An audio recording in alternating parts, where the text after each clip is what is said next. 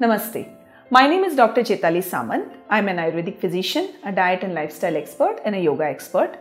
I practice in two locations in Bangalore. One is Ayush Ayurcare Malleshwaram and another is Earthen Wellness, Alsur Road.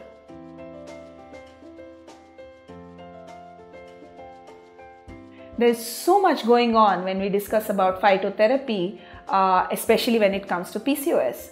There are so many herbs which are being promoted as beneficial in the management of PCOS, in the management of the massive hormonal imbalance of PCOS. And one of them is chasteberry. Chasteberry, also known as Vitex, the Latin name or the scientific name of that plant is Agnus castus, is on the forefront of being recommended as one of the most powerful herbs in the management of PCOS. Vitex is a traditional herb which has been used in Europe as a home remedy for oligomenorrhea, that is scanty menstruation, or amenorrhea, that is missing periods or delayed periods and irregular periods, and also in the treatment of infertility over many millennia in the Europe as a continent. So it's fairly new here in India, and many people are recommending Vitex to be included as an essential herb for managing hormonal imbalance in PCOS. Yes, there are many studies which do suggest that Vitex is a very powerful and a very useful herb for women who are suffering from PCOS. The major effect of Vitex or chasteberry is found on the pituitary gland, which is one of the major or we call it the master gland, which controls all of the endocrine systems. And if you see the hormonal imbalance of PCOS, it's an imbalance at many levels, imbalance of many endocrine glands. Endocrine glands are glands which directly release their hormones into our bloodstream.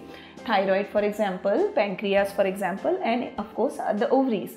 So these glands are largely benefited in terms of balancing their hormones when we include Vitex. Vitex helps the pituitary gland not only to regulate the functions of a major hormone like prolactin, and most of the recommendation for use of Vitex are seen in women who suffer from hyperprolactinemia or high levels of prolactin, which again lead to absence of ovulation and hence infertility or missing periods. So that is one of the recommendation. Many women with PCOS also may have high levels of prolactin. If you get your blood checked for levels of prolactin, you may be able to know whether you have normal levels of prolactin or high levels of prolactin. In that scenario, Vitex is a very useful herb to use either side by side besides the allopathic treatment, whatever you might be taking, or ayurvedic treatment, and as a general supplement for improving the functions of pituitary gland.